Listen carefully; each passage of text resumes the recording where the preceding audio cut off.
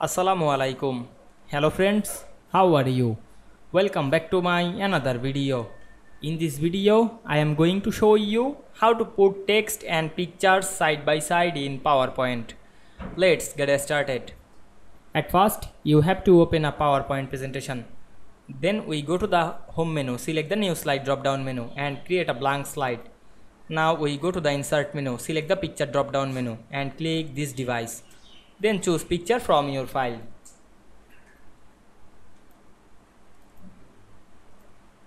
Now I am select any picture. Then click insert. Then resize the picture some small. Then set the picture middle on the page. Then go back again the insert menu and click the text box drop down menu and draw a text box, make same size the picture. Then click inside the text box and write your text or paste your title or text. Now I am paste. Press Ctrl V on our keyboard. Now we can see we make picture and text on the same line very easily. Otherwise you can align the text and picture. Press and hold the shift and select the multiple object.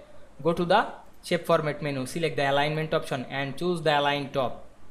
I hope you enjoyed the video. Please like, comment, share and subscribe my channel. Thanks for watching.